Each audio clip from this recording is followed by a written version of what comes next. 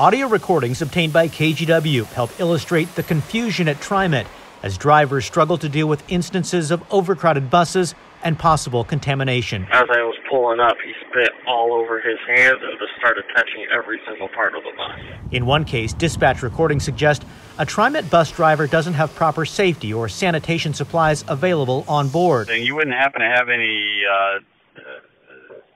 wipes or sanitizing stuff in your pouch or anything there? Unfortunately, I don't have any wipes left. In the recording, dispatchers asked the driver to return to the garage, but there's clear confusion about how the incident should be handled and how the driver, who was possibly contaminated, should clean off. I don't know. I'm not OSHA. I'm not a hazmat team. I don't know. I was going to call the fire department here in a minute. Well, that's might be a ultimate solution there. By the way, that's not the first. Shirley Block, president of ATU 757, the union representing TriMet drivers and operators, said the agency has been slow to respond to safety concerns surrounding the coronavirus outbreak. Any suggestion that we make to them is like pouring water out of a glass because they don't listen. When asked about safety protocol, TriMet provided a 3-page memo marked draft, which outlined procedures for dealing with COVID-19 contamination on a bus. But as for a contaminated driver, the agency said it doesn't have a written policy yet, only verbal.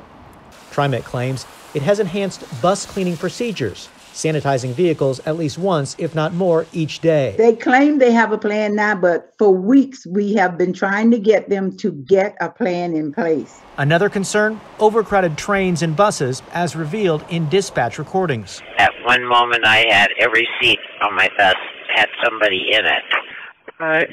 Yeah, I mean, the 6 feet is a suggestion. That's the ideal to prevent the virus from being transmitted. Can't always meet that ideal. If you feel it's getting unsafe, just make a choice. To promote 6 feet of social distancing, TriMet put up these signs, and the agency is no longer taking cash on buses.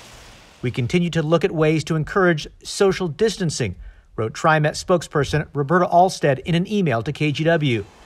TriMet drivers suggest they're on their own to enforce social distancing among passengers, while still maintaining their routes and service on time. TriMet drivers suggest getting more buses on the road would help. Greater frequency means fewer crowds, allowing people to spread out. Again, social distancing. Kyle Aboshi, KGW News.